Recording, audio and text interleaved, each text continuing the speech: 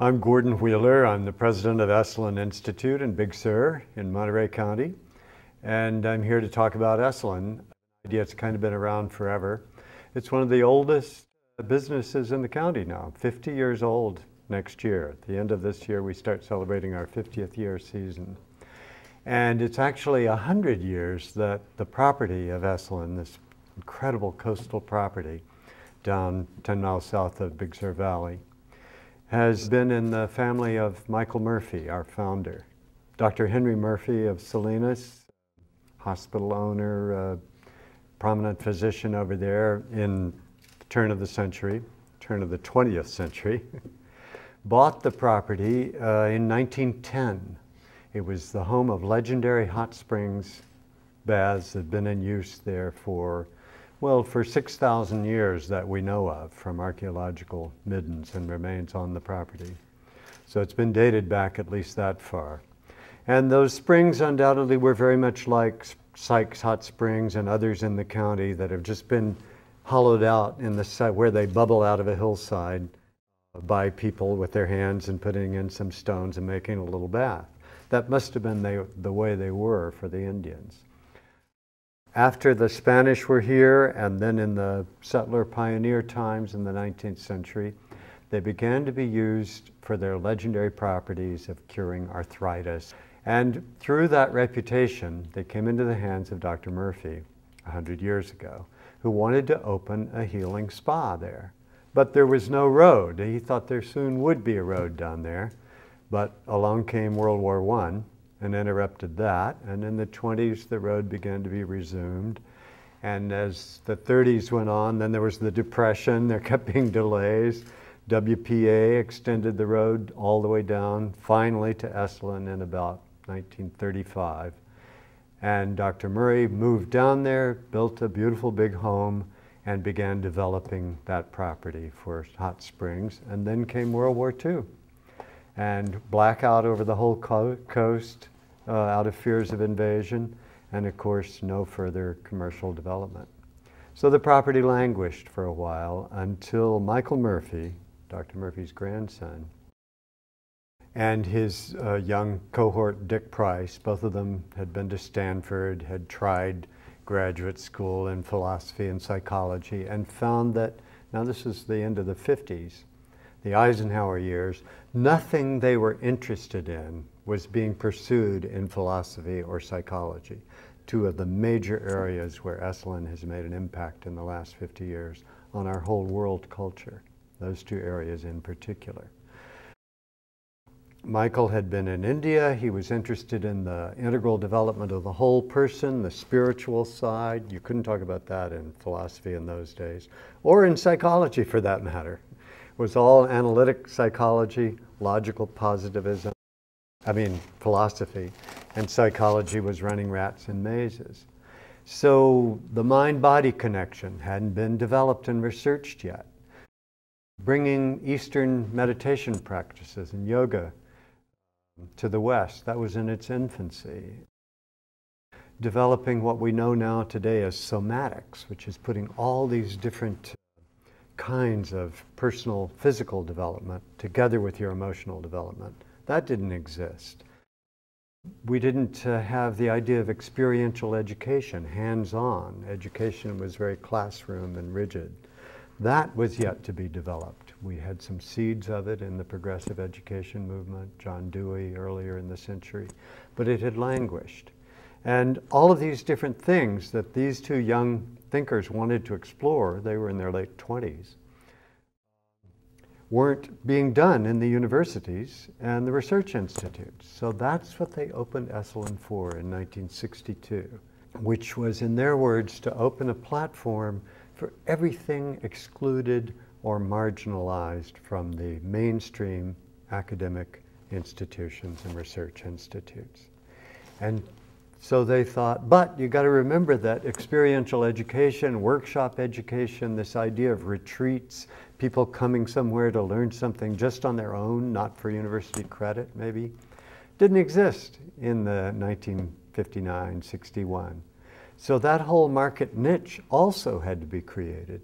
Well, they wrote to everybody they wanted to hear from, people like Buckminster Fuller, Timothy Leary, some wild men, but also major futuristic thinkers like Arnold Toynbee, and then also meditation people like Alan Watts, and Aldous Huxley spoke there. He was one of their main inspirations.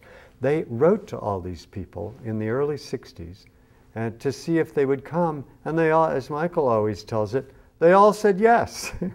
So then they thought, well, they put out a little catalog, they got people there for these workshops. People were fascinated by it. They came down to Esalen, they stayed in what in those days were pretty rudimentary accommodations. We're doing a lot better today. And they gathered, but then what are they going to do? Because they didn't come really for just a lecture or just a university experience. They came for something more holistic, more whole person than that. Something that would put perhaps the emotions together with new thought, or perhaps some kind of embodiment together with spiritual practices, always crossing these boundaries. And that's how experiential workshop education really flourished. And the whole idea that you would continue your education all your life, not that it would end at high school or college and then you go into a job, and that it would mean developing your mind and your whole personal communication, relations, emotional skills and depth. People who wanted to do that kind of thing in those days, they were sent to psychotherapy, and that was for people who were a little bit sick or it was pathological.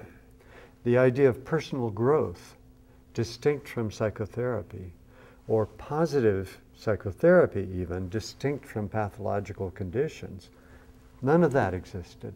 That was all pioneered by Esalen. So they launched it, and it was an incredible success from the beginning. Always a bit of a, you know, an outlaw institution down there. Those were the 60s and then the 70s. Those are the days of sex, drugs, and rock and roll. That's all entered into legend, of course, too. But Esalen kept pushing ahead with the serious side, pushing these frontiers of what is education? What do we need to develop? How do you develop the whole person? What if you've never explored your creativity? What kind of environment could you put yourself into to stretch that part of yourself? And then how would that translate when you got back to your own practice of teaching or in your community, or you as a scientist or a business leader? How would that affect you? And people found that they did. Again, ideas that are very mainstream today, but they weren't then. So down through the years, Esalen has kept doing that. We're still doing it today. We've probably had 1 million visitors in that time. We didn't count too closely in the early days. We know we have about 17,000 a year nowadays.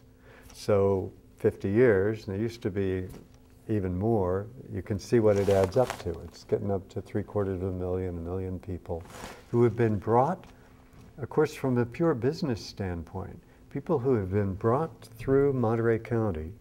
They stay in town, they stay in Big Sur, they go out to dinner, as well as staying at Esalen. They spend money, they linger, they get to know the area, they come back.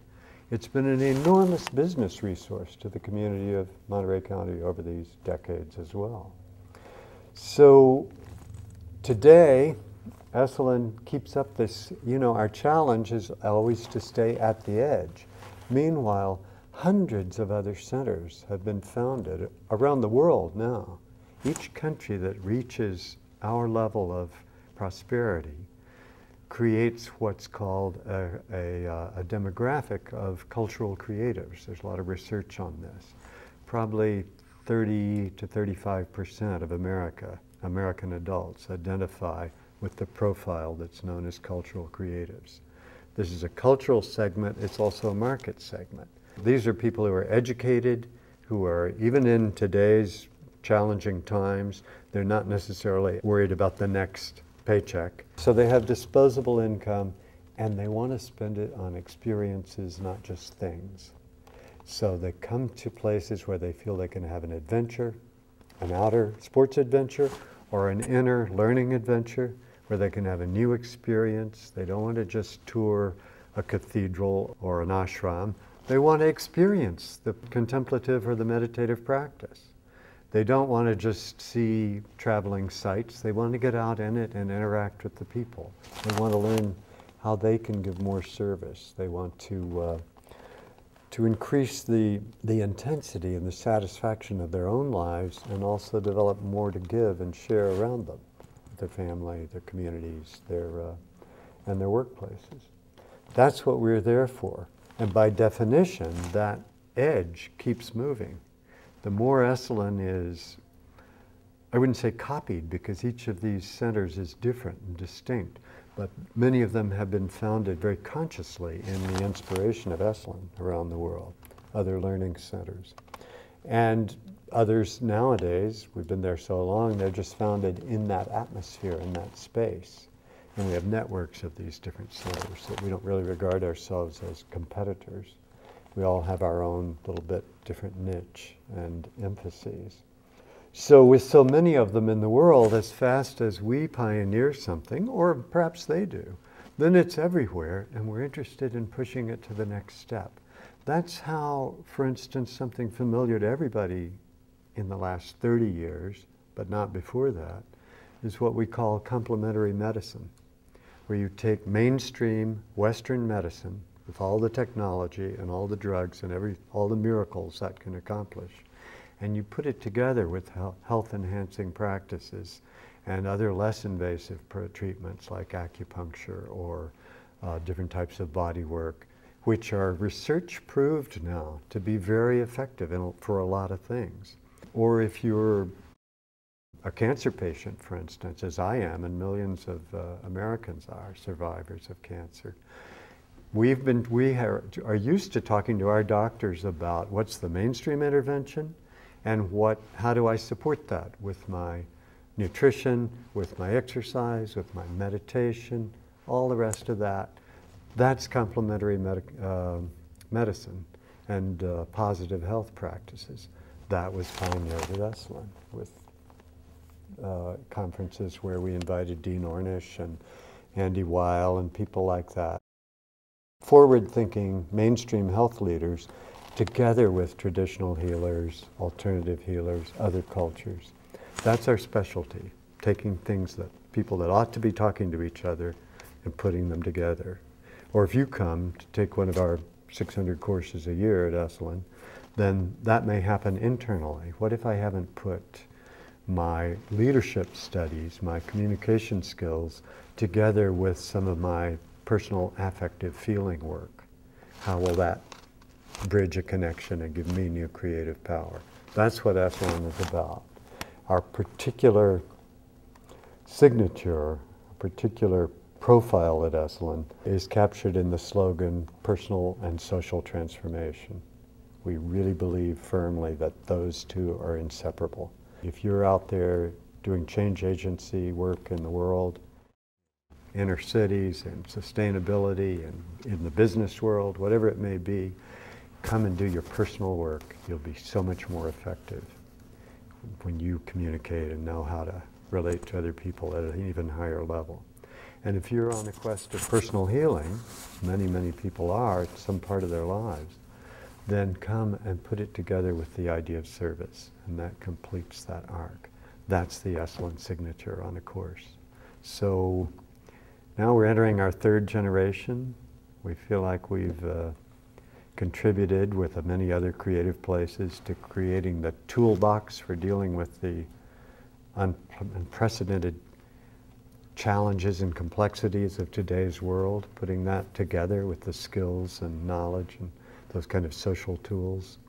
And now our next generational challenge for young people today is to take that out into the world and give us leadership at the level of complexity that we keep needing and not always getting.